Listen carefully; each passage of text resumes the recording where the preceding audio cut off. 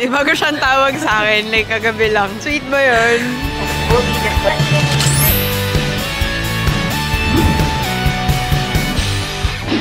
It's so cold! Let's go!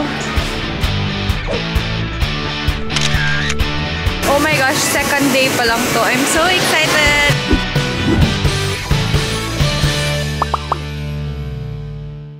We have arrived!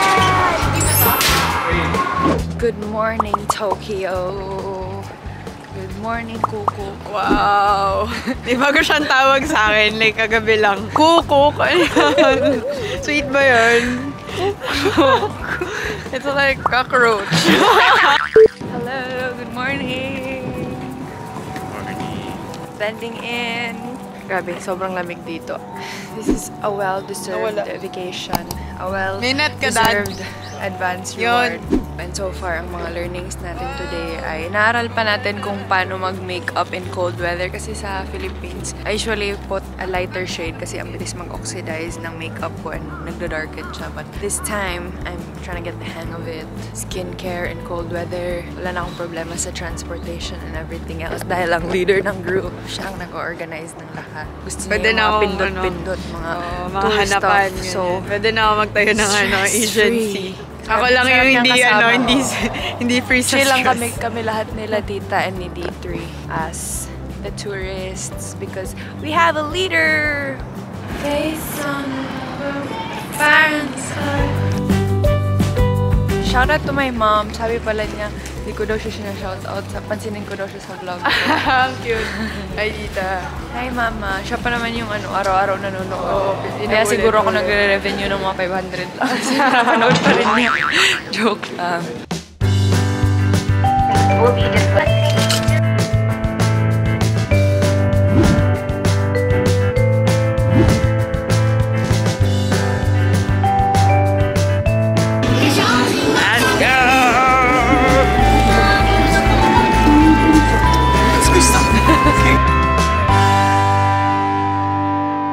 So ayun na guys, bilang the irresponsible vlogger that I am.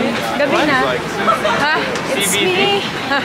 Oh. Wait, that's si Lian. He's got the problem, it's me. It's so cold! Let's go.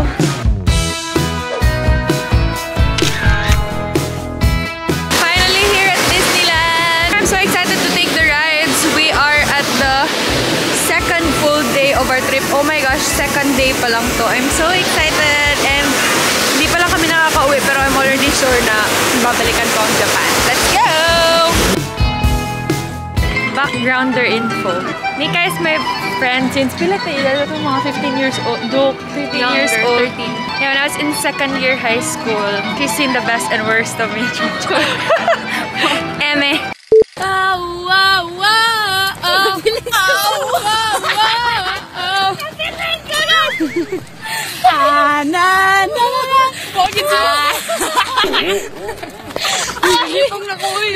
Help guys, I can't stop. I can't stop. Kaya ka day? Oh, day ka. Diba? Uy, naligay mo. Ha? Si Clare, pag-camping, ballroom siya, nakapalik siya, ano mo ito siya? Mwana ka kwato, baka na ano? Go Clare, go Clare. Mwana ka kwato, picture video na ito lamok. Nasa mo ulo. Oh my God, ang dami!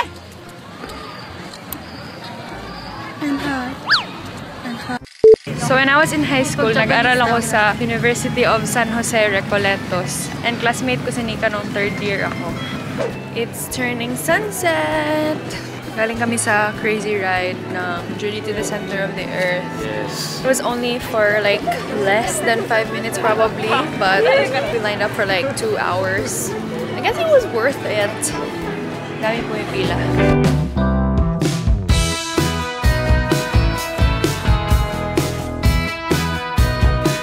Kain na na!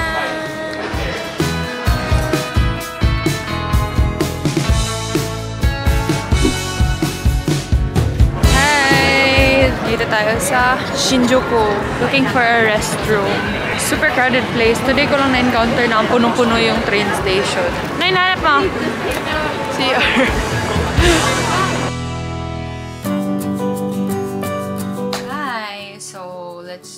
a Japan shopping haul. It's our 5th day and our final whole day here in Japan. And just to wrap up my trip, I think makikita nyo naman yung mga ganap sa vlog ni Jessica. And mostly nag-enjoy lang ako. But ipapakita ko sa inyo ang mga nabili ko sa Japan. Basically, pumunta ako dito para mag-shopping.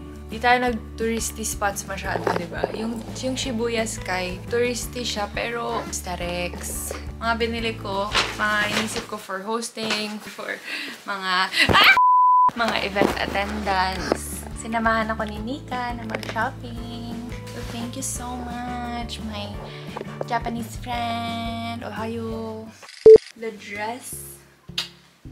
Makikita na lang to sa mga mga events. Sana I will find the right occasion soon para magamit yung mga binili ko. And I think it will come. A bubblegum pink blazer. I can already imagine pairing it with sky blue. Oh, that's bubblegum so pink. It's so cute. It's so cute. Kahit anong suotin ko kanina, dahil nakasuot ako ng beret, it looks good. Beret. Abangan na lang ang ating mga outfits. Look, I also bought another one. I bought a black one. Di ba meron akong black? Pero paulit-ulit na kasi yun eh. Sana ba yun? Kaya bagong black na. Kaya bagong black naman. Bago naman, Very ibang... heavy kasi yung isa. Heavy yun, no? Oh. So, ano ba yun? Mango. Oo. Siyempre, magsasawa din tayo. Tao lang tayo. Para sa'yo, hindi ako magsasawa. Ano din siya, hindi din siya ganun ka-oversize. I think size 38 siya. But medyo fit siya. Medyo sexy fit. Feeling ko naman, if i-prepare lang with shorts, it's not gonna look too formal. And naalala mo to? No. Di mo ito naalala from the display? Tingnan mo. This is 799 yen. Para lang may idea kayo kung paano mag-shop sa Japan. Like, kasi may mga sales sila na exceptionally, like, walang ganitong price range sa Philippines na mga stores na H&M and kasi H&M to. Yun, kanina mga H&M din na blazers. Pag ika-calculate mo yun, that's like, let's say, it's 800 yen. You just multiply it to 4 kasi yung exchange rate is like 0.43. Rough estimate na lang. 8 times 4. 32. So, nasa mga 320 to 400 pesos lang to. Natuwa naman ako kasi one size lang. So, hindi na ako nag-fit. And inisip ko yung ganitong texture though. Like, parang maganda kasi siya i-layer. Tapos tingnan mo, sexy siya sa gilid. I feel like masaya to i-mix and match. And of course, it's neutral. So, it's really easy to pair. Ito, skirt, 999. So, nasa less than 500 pesos lang din. Ayan. Wow. Bilang we are a Barbie girl. Actually, nandun na to nung mga diba, nung pumunta tayo. Hindi lang ako nagkaroon ng chance na mag-fit kasi bagal kong kumilos. Ayan, finit ko lang to sa harap ni Nika. Skirt. And another pink skirt. And yung isa pa, hindi ko alam kung pwede to talagang buksan. But I bought myself a gift. Dami ng gifts sa sarili. Bago ko kasi tong trip guys, perfumes. Special shout out sa gift ng perfume ng Clare and just Clare ng birthday ko kasi yun yung nag-start yung interest ko sa mga perfumes. At before pa nun, nag-start yun nung binilan ako ni Jessica ng perfume for my occasion yun. Basta yun. Ito yung perfume ko. Di pa siya bawal na buksan. Sabi kasi do not open the packaging until you have left Japan. Please note that if you consume this product while in Japan, you may be subject to pay consumption tax.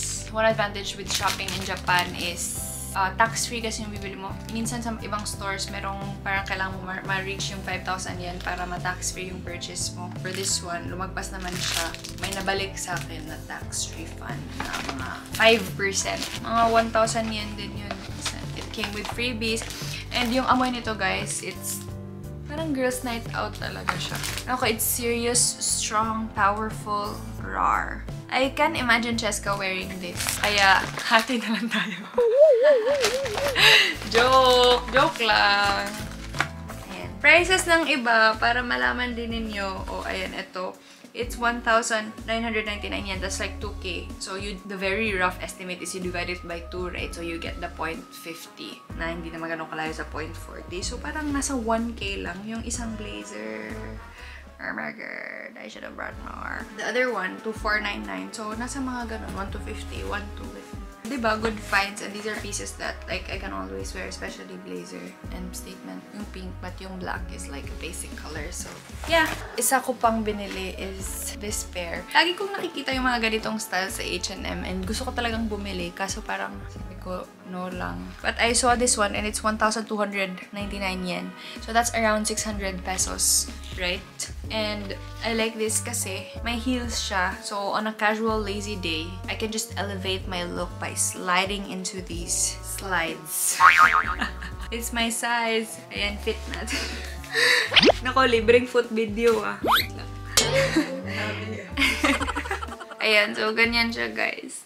Another one that I bought is this power bank at binili ko siya kasi bumili si Cheska ng kanya. So, syempre, naiinggit ako. Bumili din ako sa kanya black. So, in case you didn't know, if it's iPhone 12 up, merong MagSafe kasi na available na Apple products. But, meron also mga third-party brands na compatible siya sa iPhone. This is Cheska's iPhone 14 fully paid. Fully paid. Fully paid in cash. Eto. Ayan o, didikit siya. Like that! So, this is only 5,000 ma. Yung lagi ko kasing gamit na charger is, power bank is 10,000 milliampere. Pero hindi naman siya nauubos throughout the day unless talaga nagmo-mobile data ako. Eh, dito kasi nag-hotspot lang kami. So, hindi ako masyadong nalulubat. So, naging handy din siya for our trips na hindi na ganun kabigat yung bag ko. Gaan lang siya, hindi didikit. Kailangan ko nga lang tanggalin yung case ng phone ko. But merong mga phone case na MagSafe friendly. And another thing that I got is this gift for myself. This is the Nike Air Force 1 Classic. Like, it's a different design. It's neutral. I bought it for these. Yung last one kasi that I have is not my size. So this one's a 40.5. May enough allowance na. Kasi I'm usually a 40. And may allowance na for socks. And it's actually light. And I feel like pag may streetwear ako, hindi ko lang talaga maisip ngayon anong in my closet na babagay dito. Pero feeling ko I'll figure that out eventually. I don't wanna regret what I bought. We'll see. You'll see. If you'll find it in my feed, it means na I'm finally making the most out of my purchase. And I bought this din today sa Zara.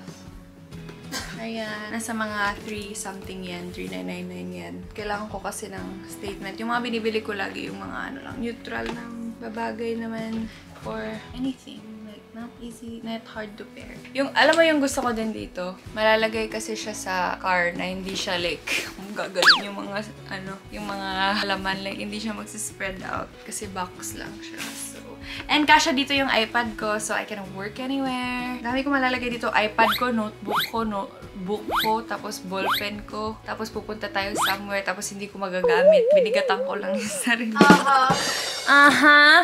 Tara, tour namin kayo sa aming makalat na bathroom. Oh my God. Ayan. Ito yung mga bago kong bili. Rehab. Gusto ko kasi parang may minty effect siya. Though hindi ko pa siya naramdaman talaga in my hair na lumalamig kasi medyo hindi ko naramdaman yung hindi ko mabilisan.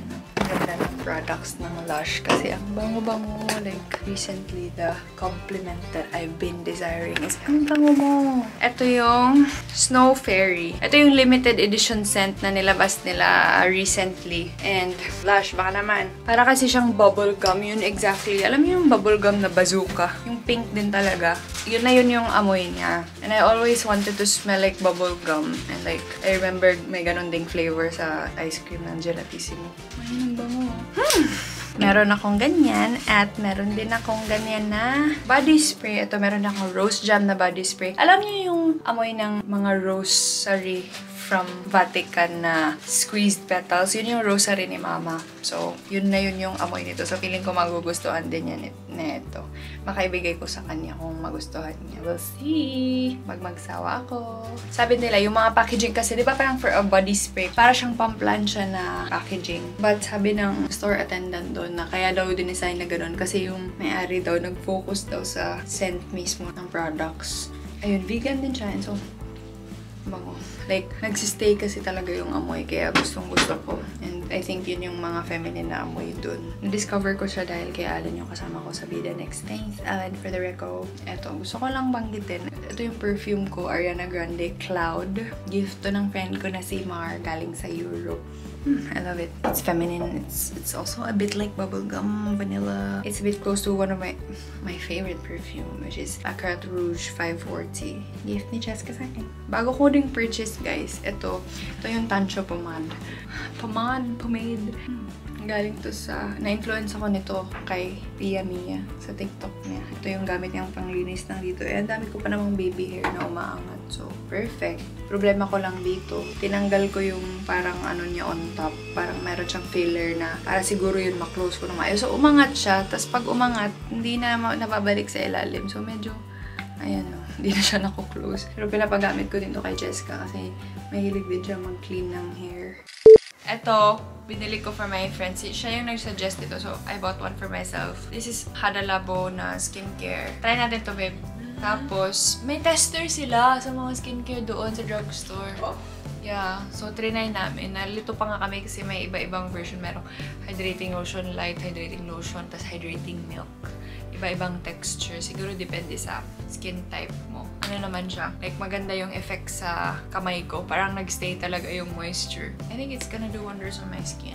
One for me and one for Isabel. I bought this top sa Zara. Dahil pink at dahil naka-sale. Sexy. It's my size. Ito naman, tight na tight siya. So, hindi tayo ganun ka-prone sa wardrobe malfunction. And this one, sobrang mura lang. Di ba naalala mo maraming ganito sa Zara doon? Tapos minsan napapaisip ako, bibiling ko ba or hindi. So, ito 590 yen. So, parang nasa 200 plus pesos lang, 300 pesos. Good find, good find. Meron pa akong isa high-rise leggings na alala mo dun sa saan ba yun na sabi ko sa'yo, bibiling ko ba to or sa Japan na lang? Tapos sabi mo, sa Japan na lang. Yeah. Sabi ko, sayang kasi maganda yung texture. At nakahanap talaga ako ng the same. Ito, 1,990 yan. So, mga nasa almost less than 1K lang. 1,000 pesos. Ang ating pants na leathery. I like textures like this kasi mga leather, mga maiinit. Yung pag-uwi mo, mapapasabi yung mga balat mo na, ay, salamat, nagubad ka na. That's pretty much it for today's haul. Bukas is gonna be our last day. Flight namin sa gabi, so we only have like until early afternoon to labas, diba? I'm waking up early. I guess that's pretty much it for tonight. Bukas ulit.